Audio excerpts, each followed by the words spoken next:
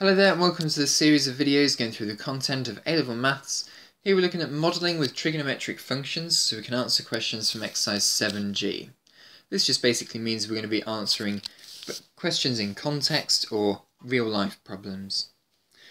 The cabin pressure P in pounds per square inch on an aeroplane at cruising altitude can be modelled by the equation P equals 11.5 minus 0.5 sine t minus 2, where t is the time in hours since the cruising altitude first reached, and all angles are measured in radians. So make sure your calculator's in radians for this question here. The first thing we're going to do is state the minimum and maximum cabin pressure.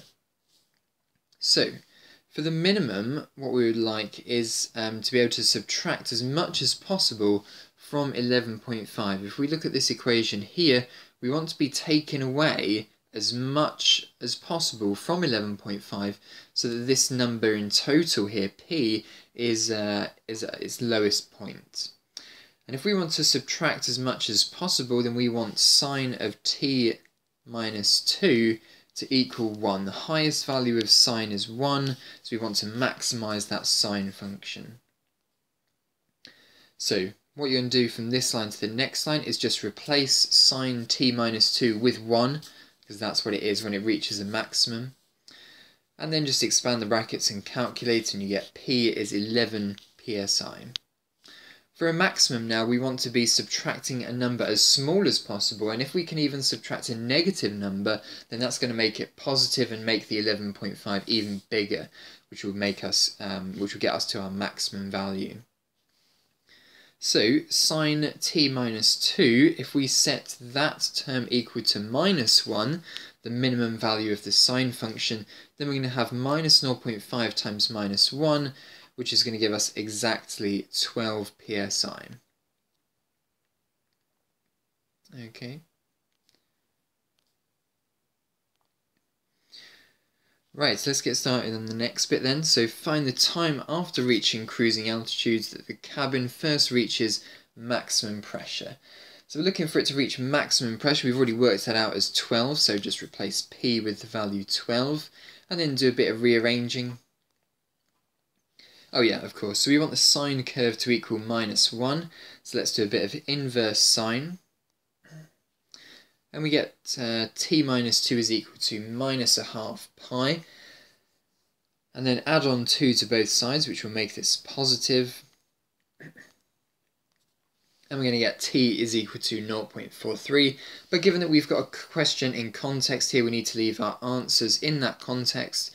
So it's 0.43 converted into hours, which is 26 minutes. Note, you might need to find more than one possible solution to the trig equation. It depends on what you're being asked. Right, so moving on to the next bit then. Let's calculate the cabin pressure after 5 hours at cruising altitude. So that's nice and easy. All you need to do is just plug in t equals 5. So substitute that into the equation and calculate, and you get 11.43 psi. And that's just as easy as putting it into your calculator.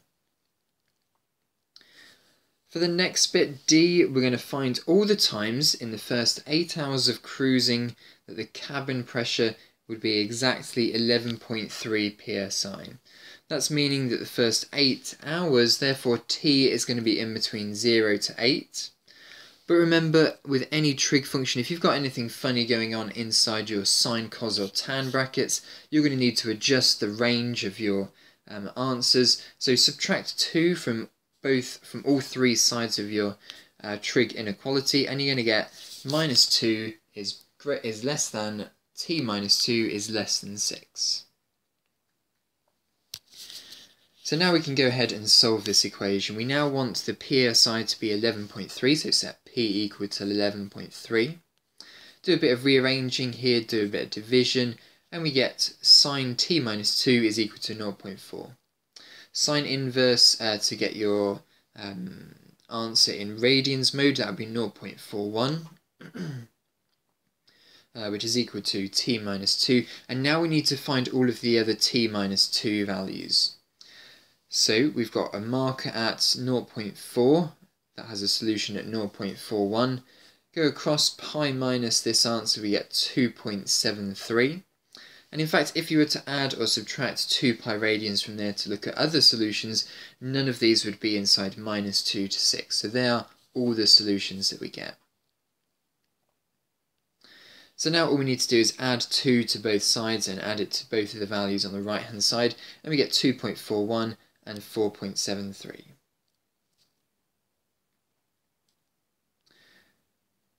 And make sure that if your answers are in, if your question is in a context, make sure your answers are in the same context. Make sure your answers are given in hours and minutes. Right then, your turn to have a go at this question here then. Pause the video and try this one out. So we've got part C and D coming in the second part of this question.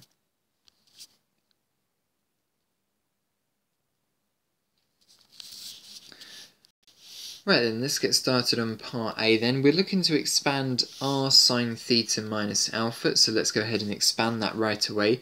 It's going to expand to r sine theta cos alpha. We're using the angle addition rules here. Take away r cos theta sine alpha. And in this case, this is going to equal what we want it to equal, 0.3 sine theta minus 0.4 cos theta. So in this case here we have sine thetas on both sides, so their coefficients must equal each other. R cos alpha must equal 0.3.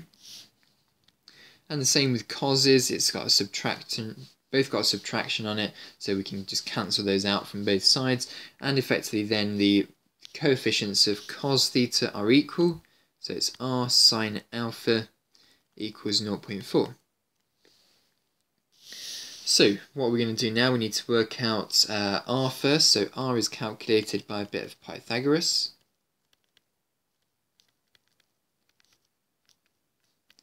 Which is equal to 0.5. And all that's left for us to do now is work out alpha, so substitute it into one of the other equations. 0.5 cos alpha equals 0.3, divide through by 0.5 and we get 3/5. So therefore alpha is going to equal, and we want it in degrees mode, so make sure your calculator's in degrees mode. How can you tell? Because your alpha angle, it needs to be in between 0 to 90. Cos minus 1, 3 over 5 is 53.1.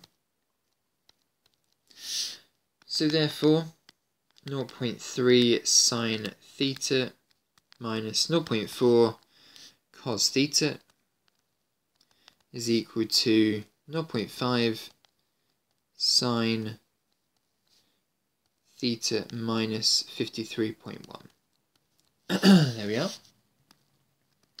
The next part, part B, find the maximum value of this trigonometric expression here. So we'll find the maximum value of this trigonometric expression here. For a max value, in this case here, because the function is positive, sine must equal 1. So therefore, the maximum value is going to be 1 times 0.5, which is 0.5. And find the value of theta between 0 and 180, which makes this maximum occur. Well, a maximum occurs when the angle is equal to 90 degrees. So we need for that, on the sine graph, if you imagine the sine graph, it goes up then down. At the maximum point we have a 90-degree angle. So we need to set the angle inside the sine function here to 90 degrees and add 90 degrees to both sides, sorry, add 53.1 to both sides, so we get 143.1 as our value for theta where this maximum value occurs. Okay then, now we have the question for part C then. So just remember what we already have as this part here. We're going to be able to change this into a previous result from the other slide. This is question 2 of 2. Pause the video and try these two questions out.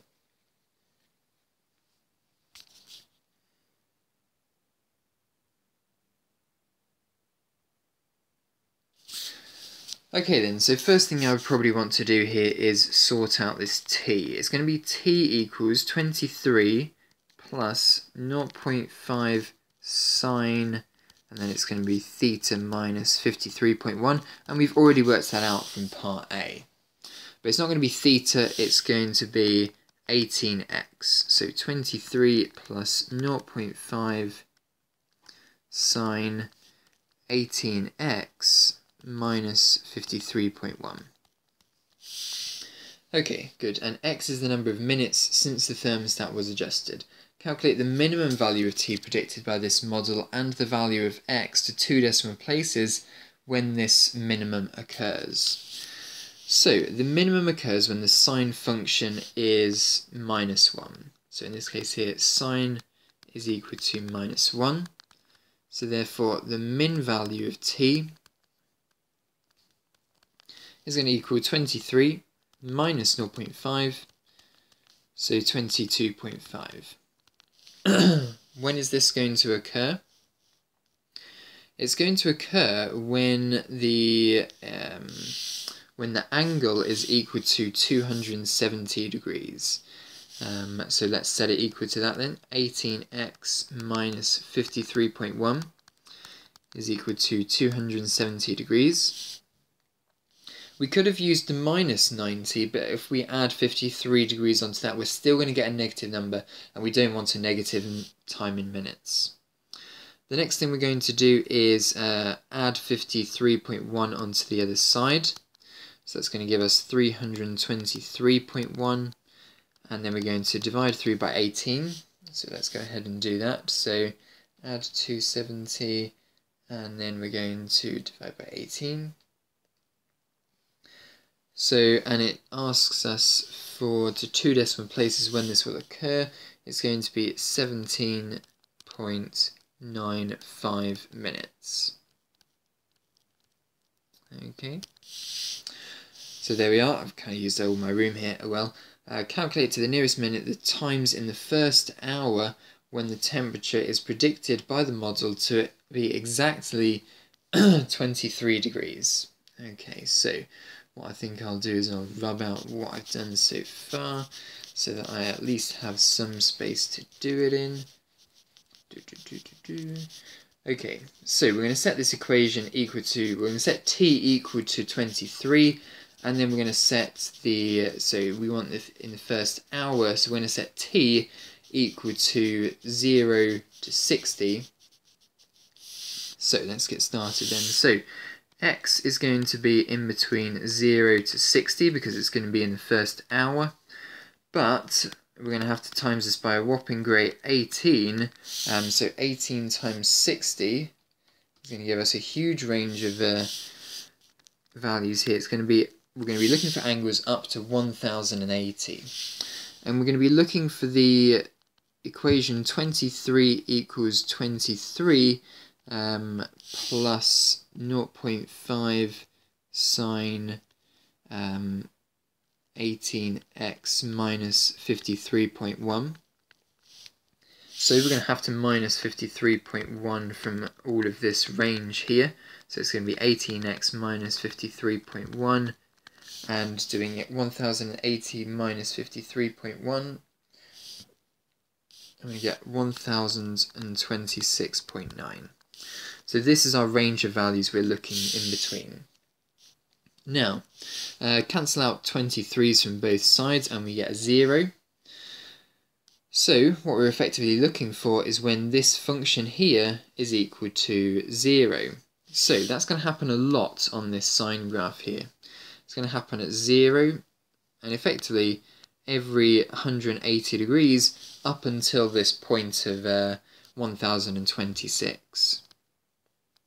So 18x minus 53.1 is going to be equal to 0, 180, 360, 540, 720, 900, and the next one would be 1080, but that would take us above our limit.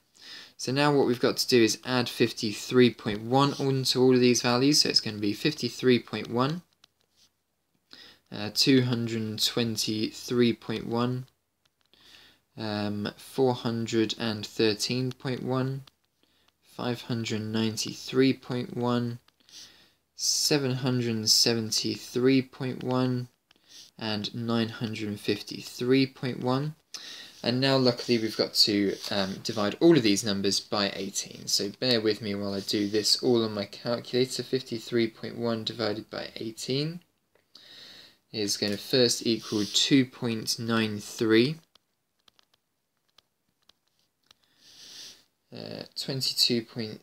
223.1 divided by 18 is going to be 12.9. How many decimal places do we want this to the nearest minute? So we'll just write all of these to the nearest minute now. 312. Next one, 413.1 divided by 18. Which gives us 22.95, which is 23. Again, 593.1 divided by 18, it gives us 32.95, so that's going to be 33. 773.1 divided by 18 gives us 43. That 12 looks sufficient. I'm going to go back and check this 12 here. 223.1 divided by 18, and it gives us, no, that is right. Have I done the first bit correctly? No, it should be 233.1. Sorry, my apologies. 233.1 divided by 18, and we get 12.95, so that'll make it 13. Yeah, they all seem to have 0.95s on them. That's how I spotted that that one was incorrect. I do apologise for that, but it's a good way of seeing that your answers here probably should form a pattern in some respect. And the final one, 553.1 divided by 18, and that's going to give us 53 minutes. So on the dot, every 10 minutes on a 3 that ends in, you're going to get exactly 23 degrees. Right, thank you very much for watching this video then. Have a go at plenty of the questions from exercise 7G. Make sure you have a go at those problem solving ones, the exam style question type. And don't skip this over thinking that, well, the equations are easy, therefore I don't need to do it. It's a good exam question for them to ask, and it's a very common exam question for them to ask. So make sure you're familiar with these types of questions. Anyway, thanks very much for watching.